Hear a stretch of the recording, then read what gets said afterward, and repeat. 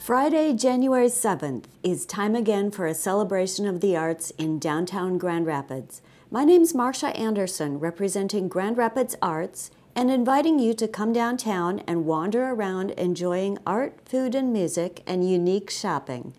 Activities and events start at 4 o'clock, so come early.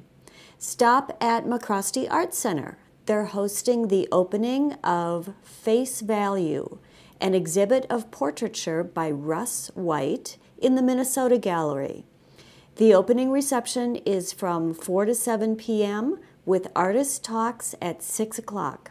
Masks are required.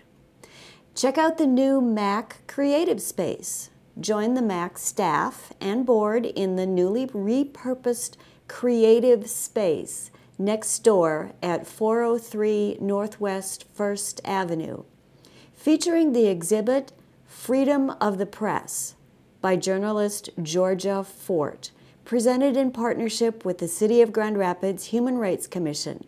Stop by and share your vision for a creative community gathering space in downtown Grand Rapids.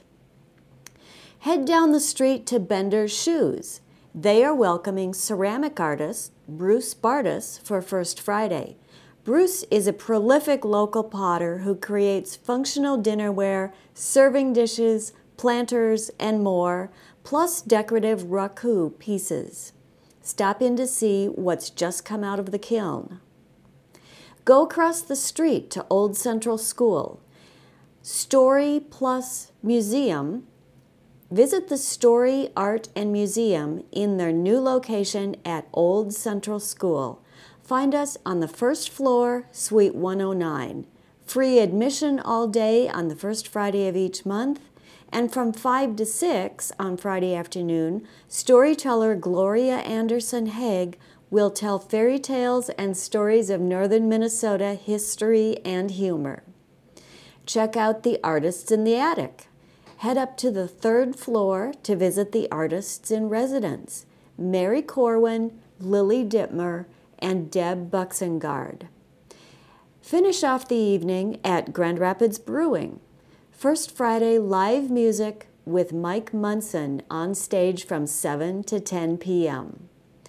The Grand Rapids Arts community is eager to welcome people downtown for First Friday on January 7th from 4 to 7 p.m., and we hope that people act safely. Hope to see you there.